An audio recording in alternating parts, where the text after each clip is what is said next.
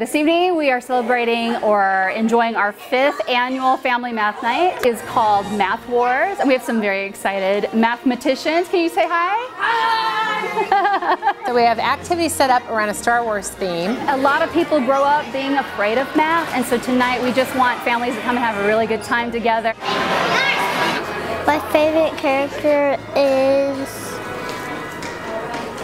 R2-D2. Our families all look forward to it. I have a son that's here in kindergarten, and this is all we've talked about for 2 weeks. When is math night? When do I get to come? This is my first time. If you pop into our cafeteria, you can help Admiral Akbar at the Rebel Alliance to help out at headquarters. We just do like 5 + 5 is 10, and 2 + 2 is 4.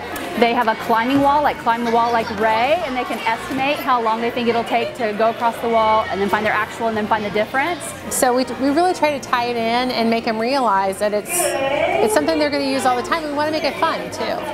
They are bowling down stormtroopers. We're building lightsabers. Pinning the bun on Leia. In the gym, we have Destroy the Death Star, where they can throw footballs. Great shot, kid. That was 1 in a million. We're going to have to end the lesson and they go, oh, love it when they say they're having fun. Very good. And we're just inviting families to come out and explore the world of mathematics. Truly wonderful the mind of a child is. We have this because we just want to have fun.